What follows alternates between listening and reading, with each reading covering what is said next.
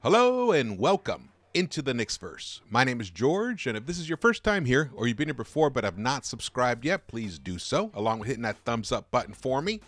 We're very close to 8,000 subscribers, and I really want to thank everybody for joining. Look, this was a tremendous day for the Knicks. They just won their 6th game in a row, and against their nemesis, the team that ousted them from the playoffs last season. In a tough 6-game series that could have gone 7 games if things had gone a little bit differently in that final game. But despite the awesomeness of this, the Knicks won 125-109 in a game where they did all the right things. They did the things that show that a team is becoming a very, very good team. I mean, I already went crazy before and called this like the most dangerous team in the NBA. And today kind of confirmed it. Because the Heat did not want to lose this game. Now, the Knicks were playing at home at MSG, so you got to factor that in. They had the home cooking on their side, but Miami was looking to get this victory because they are now on a 6-game losing streak. This was Jaime Jaquez' first game back, and let's get into this part here. I have highlights for you, and as you can see down below, Randle did get hurt, and I'm going to talk about that, the ramifications of it, how the Knicks might respond, what it actually might mean. I'll get into that in a minute, and I do have the highlights for you. But Jaime Jaquez was out for 6 games, and the Heat they won the first game that he was out, and then lost 5 the next 5. He made it a point to come back to play the Knicks, just like LeBron did, it seems like everyone wants to play against these Knicks. So I wasn't surprised by that, and the Knicks took care of business. They handed them their 6th straight loss. Beautiful, but Randle did get hurt. He did get hurt. But before we get to the highlights, let me show you a few things here. Jalen BRUNSON put on a masterpiece performance today. He outcoached Erik Spoelstra. That's right. Spo threw everything at him. The kitchen sink, double teaming, everything, blitzing him, weak side pressure, everything. Nothing was working. Nothing was working to the point where, and then OG as well. There was who I think Tommy Beer tweeted out, OG broke Spo because he drove from the 3-point line and I think he just dunked it, and it was a total collapse on the defense. Miami's and Spo just lost. He threw a fit, called a timeout. His face was already too sunburned and it just went totally red. It was a fun thing to see, considering how much pain Spo has inflicted on us over the years. Great coach, best coach in the NBA by far. So it was nice to see that. I think this is the kind of game that's going to make Miami. It's going to help clarify what their approach is going to be in terms of the trade deadline. Same for the Knicks. And now, unfortunately, we had some different results from the Knicks. But before we get to that, I want to talk about something else that's happening that is of tremendous note that I don't think anyone's even talking about. But in the last 2 games, Quentin Grimes has closed games for the Knicks, or been in there in crunch time in the 4th quarter. A guy who got removed from the starting rotation, who complained about his situation, who has been rumored in trades constantly. But when IQ and RJ were traded away for OG Anunoby, it was going to create more time for Grimes. However, we didn't see it at first. His actual minutes went down. But he kept his head on his shoulders. He kept his priorities straight, and he said all he cares about is just performing on the floor. He tries to block out all the trade rumors, and this is what's happened in the 4th quarter. Look at this. He's now averaging 10.5 points in the 4th quarter, the past 2 games. This is against Denver and Miami. You want me to repeat that? Those were the 2 final NBA final teams last season. Denver and Miami. He's shooting 88.8% on 9 attempts. He's hit 8 of 9 overall, and he's hit 3 of 4 in the 4th quarter from the 3-point line, 75% in the last 2 games. He's getting hot in the 4th. Love to see it. Love to see his aggressiveness, and he's going to the basket more. Beautiful. Because if you think about that, he is 5 of 5 inside the arc in the 4th quarter. Beautiful, and his defense. I love when OG, Hart, and Grimes are out on the floor together, that unit is a defensive nightmare for opponents. So shout out to Quentin Grimes for keeping it together.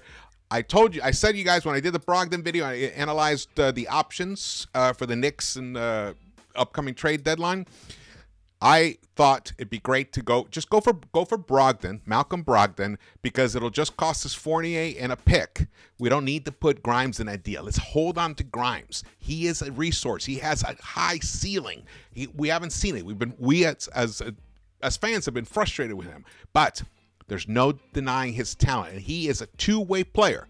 He's a great defender, and he's a great three-point shooter, and now he's driving to the bucket. Love to see it. Let's keep that going. All right, now, before we get to the highlights, I do have to talk about this. So, late in the fourth quarter, the Knicks were already up 17, and Randle drove to the basket, and as he drove, he had Brunson wide open on the left corner. He could have just sent it over there, but he saw Jaime Jaquez. He thought he could exploit that situation, and he kind of spun into him, and Jaquez cut off his feet, and Randle landed oddly with his arm up. So this is what Woj tweeted out. First, he tweeted out, New York Knicks forward Julius Randle has suffered a dislocated right shoulder. Source tells ESPN. Then he followed that up with, the x-ray didn't show much damage. Source said, an MRI is coming later tonight. Not much damage. Well, it doesn't seem like he may have broken his clavicle. Let's hope. But at the same time, not much damage. So, shout out to Knicks Muse who tweeted this out. I didn't have enough time to put this in here, but he tweeted out that Steph Curry suffered a left shoulder dislocation on December 14th last season. He returned to action on January 10th, only missing 11 games. And then Jeff Stotts, and shout out to JD for sending me this tweet. Jeff Stotts is at In Street Clothes, referencing Julius Randle. The primary concern after a shoulder dislocation is the associated soft tissue damage, like ligaments, the labrium, etc., which will ultimately dictate treatment options. Average time lost for in-season nondescript shoulder dislocations is 31 days, which averages to 11.7 games. So, Steph missed 11 games. This guy's predicting between 11 and 12 games you miss.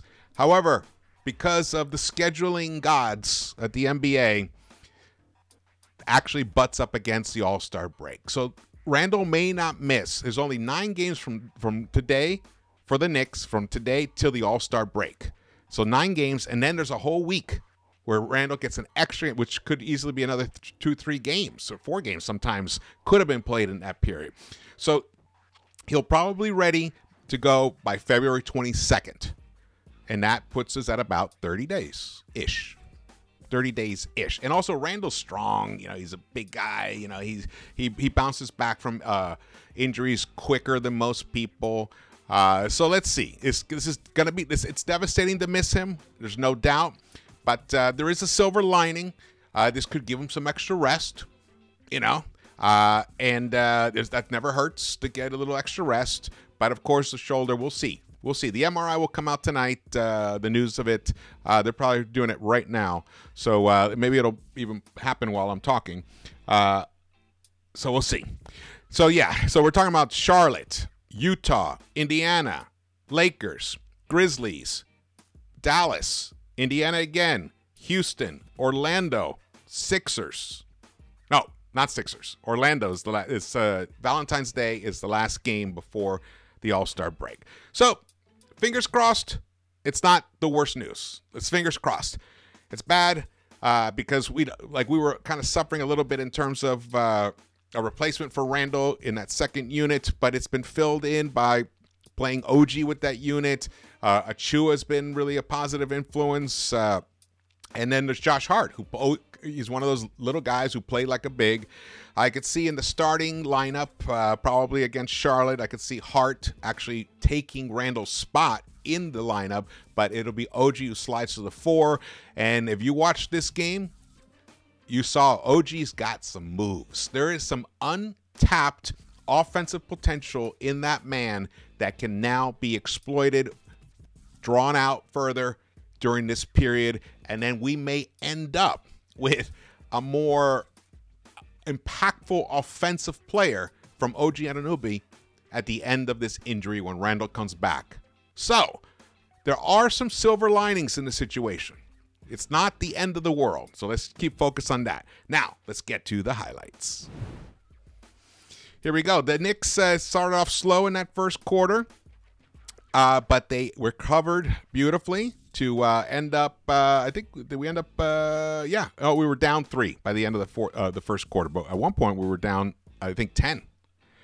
And, Jalen Brunson struggled a bit in that first quarter. He was only 2 of 5, 7 points, hit 1 of 2 from the three-point line. But, man, the Knicks shot that three-point shot beautifully today. They shot overall for the game 51.5%, but in that first quarter, they hit 4 of 7, 57.1%, and that really is what got them back in the game. The Miami Heat, Jimmy Butler put on a little show in that first quarter with 11 points, 4 of 7 for him. Jaime Jaquez, I always just love watching him play. He didn't do much offensively in that first quarter. He came through more in the second quarter. But look at that drive here. Look at that. That's where Josh Hart is just brilliant. That right there, that move. I love the way he finishes. He picks up the foul. I don't know if he finished the and one there, but yes, he did. Yes, he did. As you can see, the Knicks got back in this game. And right here, we got a little deuce action. Deuce from the three-point line is just also becoming automatic. He had his 1 3-pointer in the third quarter. His pressures Achua. He finished, he got 4 rebounds in that first quarter. It's beautiful. Look at that. So there you go. That was the beginning of the third. And then the Knicks had a nice response in that second quarter. They held the Heat to just 21 points. Just 21 points. They shot 3 of 11 from the three-point line. And the Knicks lit them up for 34 in that second quarter. They got 5 from OG. They got 5 from Randle. They got 7 from Brunson. They got 8 from Dante DiVincenzo, who hit all 3 of his field goal attempts.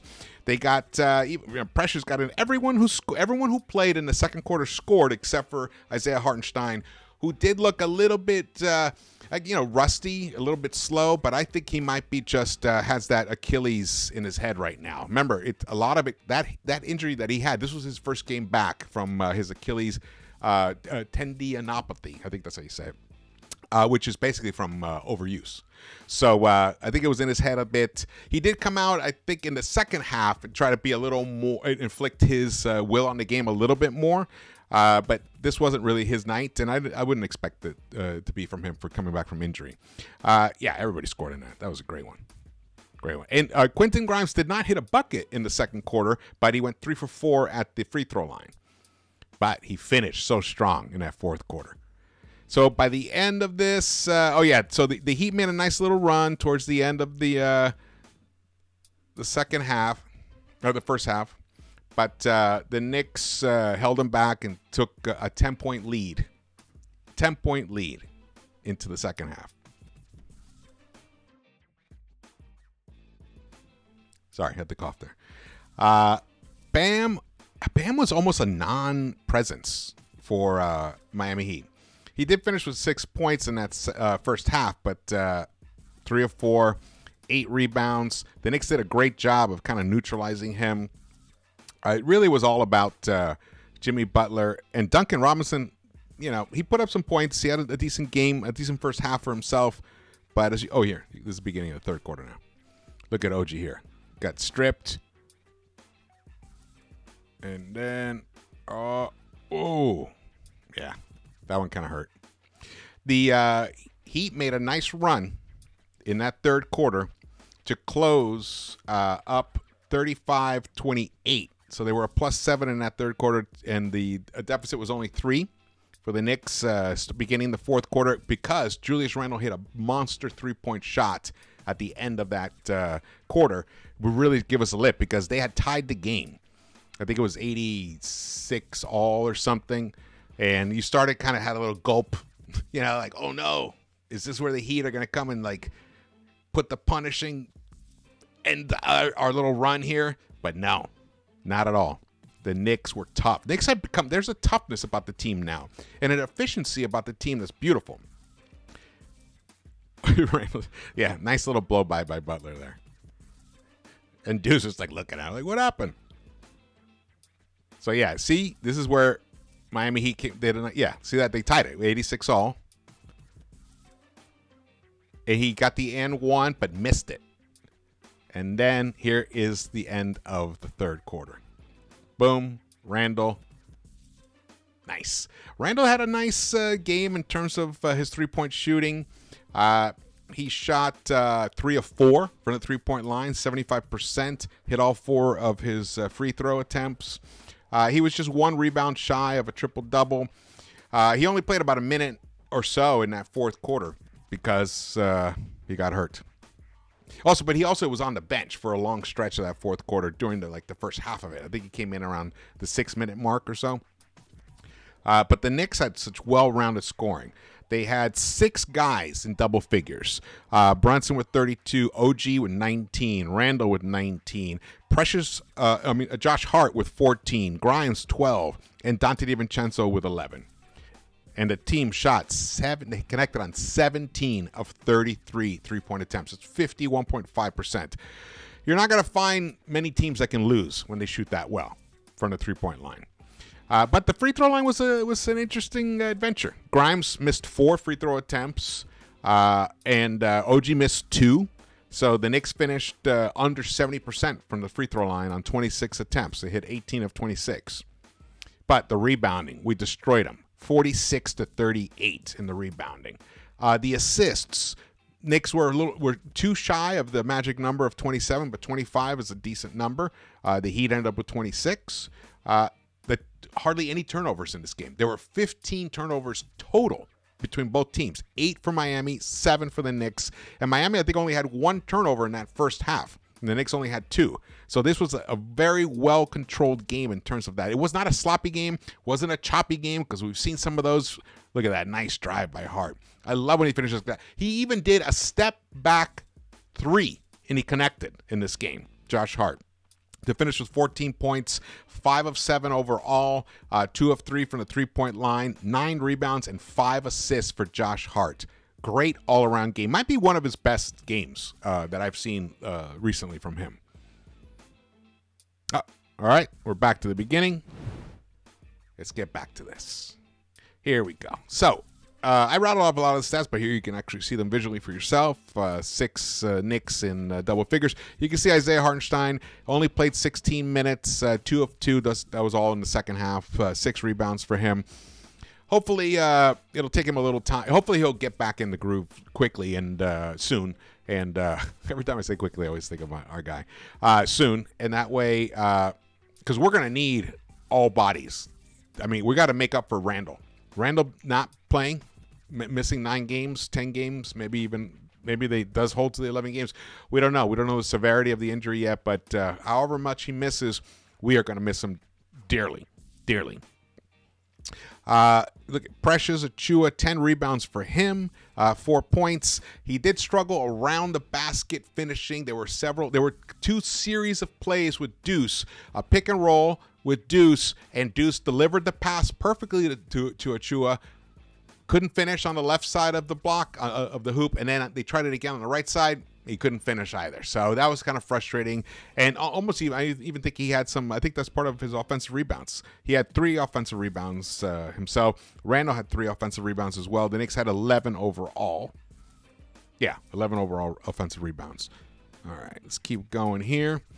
The plus minus, as you can see, Josh Hart, a plus 30. Monster game for him. This is the kind of, obviously, Josh Hart is not going to shoot 71%, every game. But that the type of effort, the type of efficiency that he used today is what we'd like to see from now on. Sometimes he has sometimes he's actually responsible for the choppiness in games because he'll pass up 3-point shots. He'll pass up open looks. He'll jump up in the air and like try to find somebody and just throw the ball out of bounds or too hard, and just it turns into a turnover. He was so much more controlled today. I only committed 1 turnover in his 32 minutes. Randle finished with 4 turnovers in his 32 minutes. So between if you take out Randle, the rest of the team only committed 3 total turnovers, and one of them was by Ryan Diacono, and that was in garbage time. So the Knicks were very, very well controlled and efficient in those in the turnovers department. Let's see here, Miami. Yeah, you can see Butler finished with 28. Bam, a very non-impactful 12, but did have a double-double, 12 and 13. 18 points for Tyler Hero. Again, he also didn't really make an impact on this game. Duncan Robinson, 19 points for him, 5 of 11 from the three-point line, 4 of 11 for Tyler Hero. So they combined for 9 of 22. That's very good. But the rest of the team they're not a good three-point shooting team. So they're going to suffer. They're going to struggle. If Butler is not hitting it from the three-point line, or like Jaime Jaquez, he only put up 2 attempts. If he's not hitting it, this team is going to struggle. And look at Kevin Love, who usually kills us.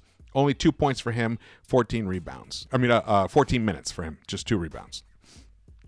Here are the team comparisons. The Knicks shot 51.7% overall, 51.5% from the three-point line, but a terrible 69.2% from the free throw line. We were plus 8 in rebounds. Assists, we were -1, but pretty even. Even in steals, 6 steals for us, 6 steals for them. 5 blocks for them, 3 for us. The turnovers I talked about already. The fast break points, that's one thing. That's how the Heat were able to stay in this game, because they weren't connecting from the three-point line that well for a stretch there. But they were plus 18 in fast break points over us, 28-10. Points in the paint, almost even. We won that by 2. And then you can see we were once down by 10 and up by 22. Nice little 32-point swing there.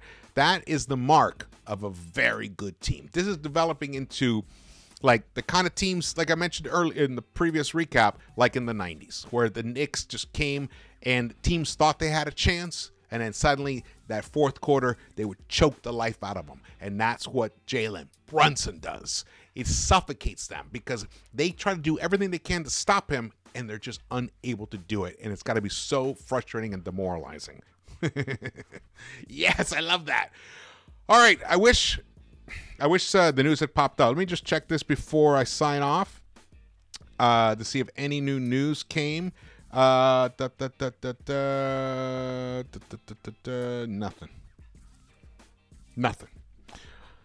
Well, fingers crossed. Let's hope for the best. As I mentioned, there's a possibility he may only miss a total of 9 games. Because of the All-Star break, giving him that extra time to rest. But you know him, whenever he comes back from an extended layoff of any kind, even the All-Star game, he's not quite in the groove. It takes him a game or 2. So it's almost like we won't have him for like at least 11 games or so. But it's not the worst time. If this had happened, the last week of the season, this would be devastating. And injuries is just a reality of this game, an unfortunate reality of this game, and it hits everybody. With a 17-point lead, should he be attempting plays like that? Probably not. But one thing I got to say about his game and his approach as of late, I am loving that he has stopped exhausting a possession to try and get his bucket. He used to exhaust it. That was the dribble, and the spinning into traffic. His back to the basket too much. I like him with his facing the basket, and obviously when he's on the move, to get him the ball when he's on the move, he's just a nightmare for a defense. And then when he spins, it's like he has momentum. It's hard to come in and strip the ball from him when he's spinning.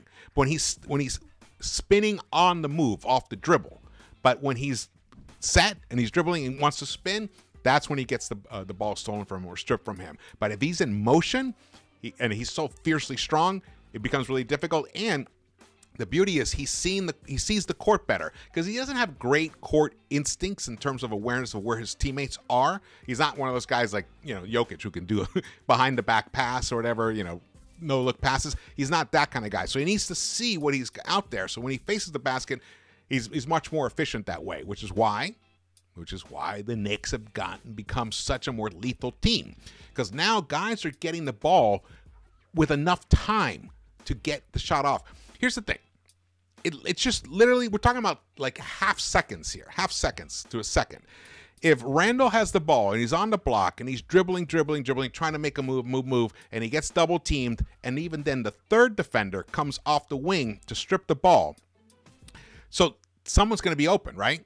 But the more he dribbles, it gives the other two defenders or three defenders time to adjust their positioning on the court. So the guy in the corner, the Knicks player in the corner who was open, a second and a half ago, now is not. The guy on the wing now is not. So then even if he like flings the pass over to him, there's not enough time for them to get off a good, clean look. But that's what he's changing. Now he's delivering the passes when the guy is open. Beautiful. And where the defense isn't set. They haven't seen what's happening. Love that. Okay. Thank you so much for watching this. Again, my name is George. Please follow me on Twitter. Follow this channel. Subscribe. Share it. I would appreciate that tremendously. Drop your comments. I want to hear your thoughts and feelings. And I'm sure there's going to be some news popping up. Who knows? I may jump out, do another video if it's the news, depending on the gravity of the news. Would a trade be an option? Let's say Randle's set to miss 2 months or so. Yeah, I think the Knicks should look at a trade. A guy like a Jeremy Grant, could be an interesting person just to come in and, basically eat up some minutes, provide some offense. And he can also then slide to the second unit when Randle returns. He could be an interesting player to bring to this team. I'll come up with some other options. He's just the guy that comes off the top of my head right away because I know Portland is struggling and they're probably looking to get anything for him. So we'll see, but let's hope for the best. All right, I'll see you around the Knicks-Verse.